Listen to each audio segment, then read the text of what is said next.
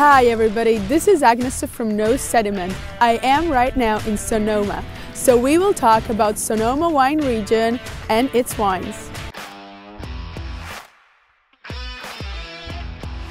Sonoma is one of the most important winemaking counties in California, which itself is the most important winemaking state in United States, responsible for majority of American wine production and certainly most recognized. Sonoma itself can be divided into three smaller areas: Sonoma Coast, Sonoma Valley, and Northern Sonoma. Yet it nestles way more American Viticultural Areas or AVAs. When talking about Sonoma, for some, first grape variety that pops into their minds is Pinot Noir.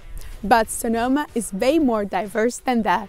Yes, Russian River Valley and Sonoma Coast are known for their Chardonnay and Pinot Noir wines.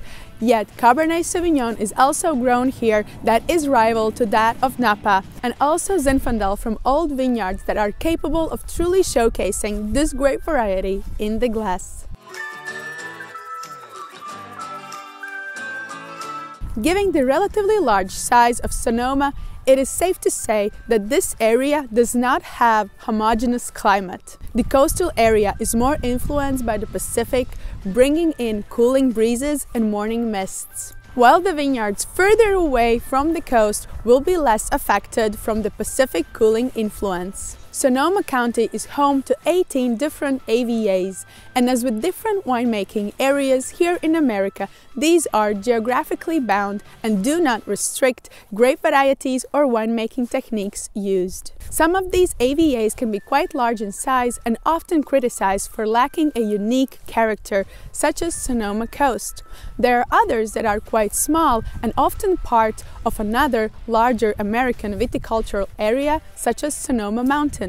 Other AVAs worth mentioning here are Russian River Valley, Alexander Valley, Dry Creek Valley, and Petaluma Gap.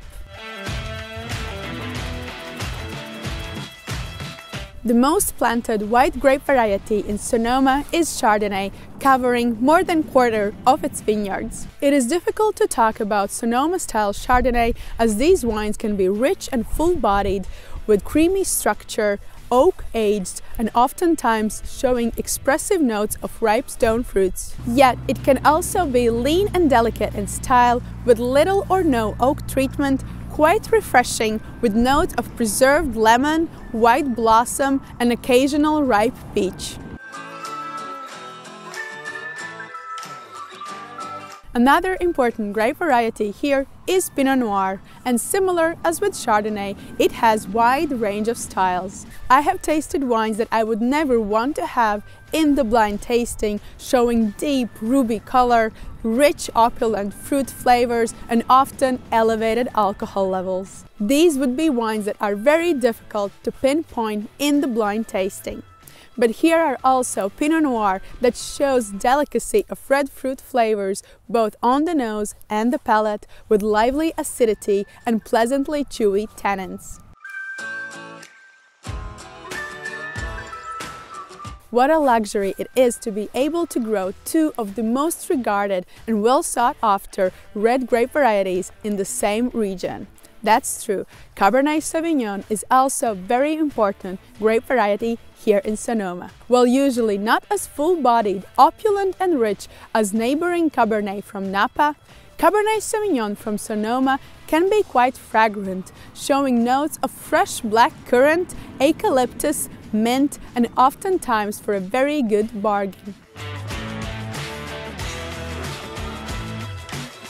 Lastly, we cannot forget to mention grape variety that is not always loved by dedicated Pinot Noir fans, yet it is capable of producing great wines, especially if in right hands: Zinfandel.